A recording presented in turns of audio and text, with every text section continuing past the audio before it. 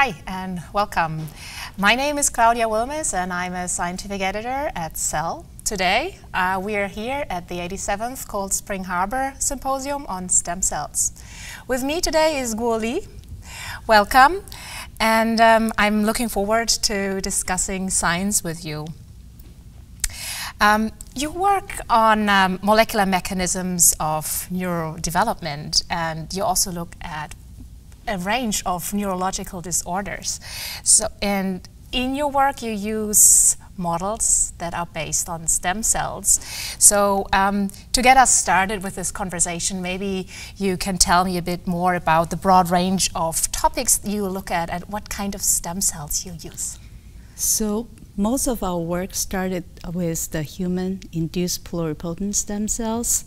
So this is a special cell type that is reprogrammed from normal cells that you can get from individuals and in patient and in normal people.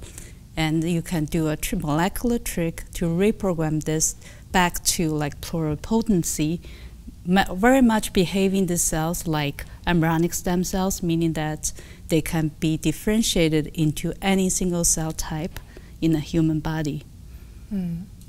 And so you use those as a model to study human relevant disease? Yes, so our focus is the nervous system. So what we are doing is trying to differentiate this iPSCs or induced pluripotent stem cells into the cells in our brain, namely the neurons, the glial cell types, astrocytes, oligodendrocytes. And we try to use this human-based cell systems to study how our brain is formed.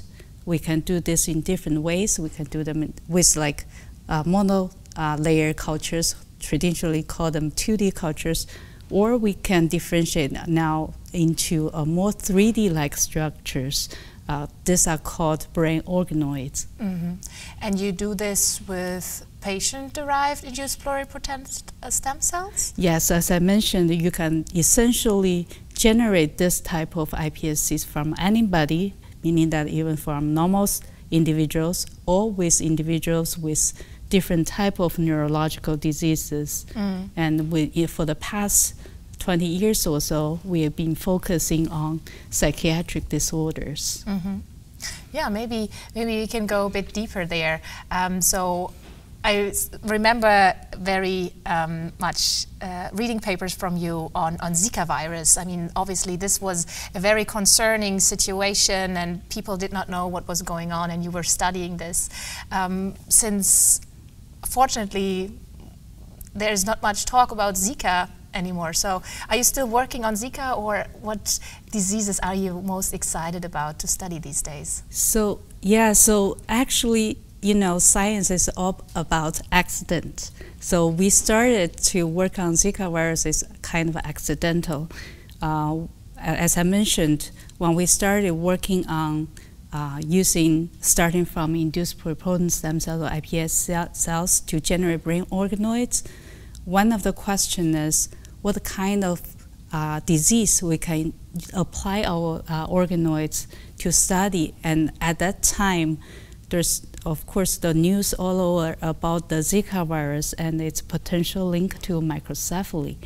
However, there's no real model systems allowing us to study microcephaly, which is the babies, when they are born, they have a smaller head, meaning that during development, the brain is not fully formed. And we thought our brain organoid model, which is mimicking the development of the brain development, maybe this could be a perfect system to study whether Zika can cause microcephaly. And yeah, so we are the first to apply organoid system, brain organoid systems to study the Zika virus. And we showed that actually for the first time that indeed when you infect the brain organoids with Zika virus, they actually are smaller, very similar to what happened to microcephaly. So yeah, so it's great that Zika virus is no longer a threat.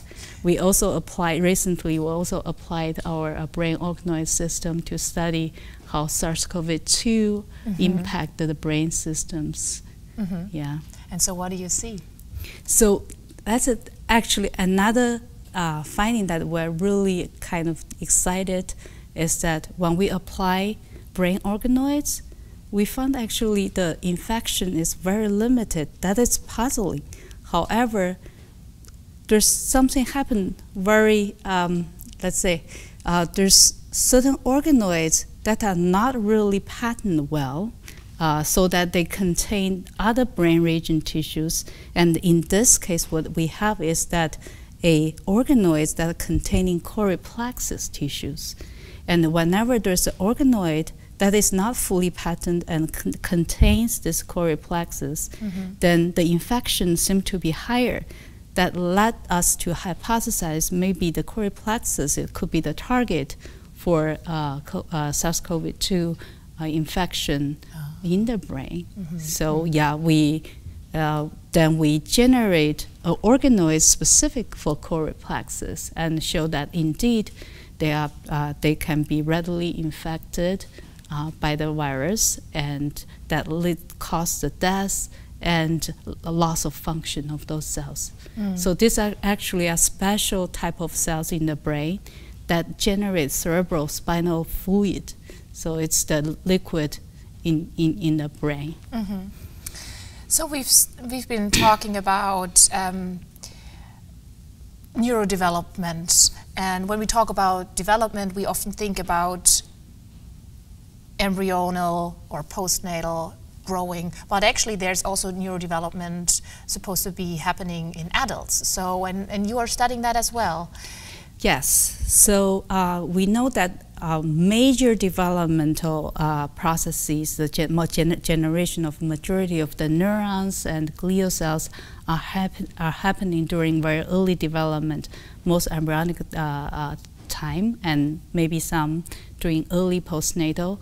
But we do find there's a special, actually there's early findings, of course, we are all sitting on the shoulder of the giants.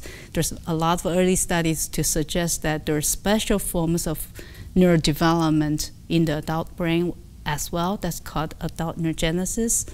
And there are two regions that has been identified, and specifically in humans is in the hippocampus. But in the last decade or so, there's always the debate whether we do have adult neurogenesis in the human beings, that means in our brain, in our hippocampus. Some people say, yes, we do, and some people say, no, we don't. And so how do you study that? Do you also use IPS models for that, or probably some other models? Yeah, as you know, IPS model usually can model development really well, but it does not really model the adult situation under most conditions. For this, we actually utilized human tissues, postmortem tissues, and performed single-cell RNA sequencing and try to identify the special newly born, newly generated cells in the adult hippocampus. And we actually can identify this immature neurons in the adult hippocampus actually through up to the age of 90 years old. And you do that in mice? Or? We have also done that actually for a lot of our work. We have done that in the mice system, and in the mouse, it's very robust, and there's no debate on that. I think the main question is whether in humans and in our brain, whether there's this type of plasticity in the brain. Yeah, so it's really a broad range of topics that you're using and a broad range of methods. It's really fascinating. So maybe, how did you come into the field of studying stem cells? What drives you? That's a great question. So I was trained as a graduate student, mainly focusing on neurodevelopment. So it's always a fascinating field for me. And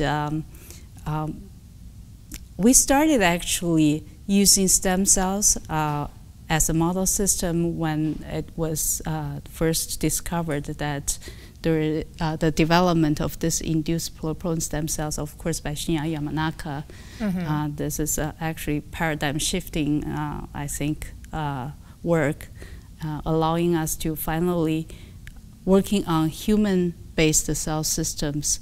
As I mentioned, that we mainly use the mouse model system, and before that I used the Xenopus, which is a frog system, to study the neurodevelopment. So with this, the new development, the technology of iPSCs, we started to think maybe this would be a great system to study human biology and human brain development. Yeah, thank you so much. I'm looking forward to following on with your science, and it sounds like there is, like, the doors are open for exciting new discoveries. Absolutely. Thank you. Thank you.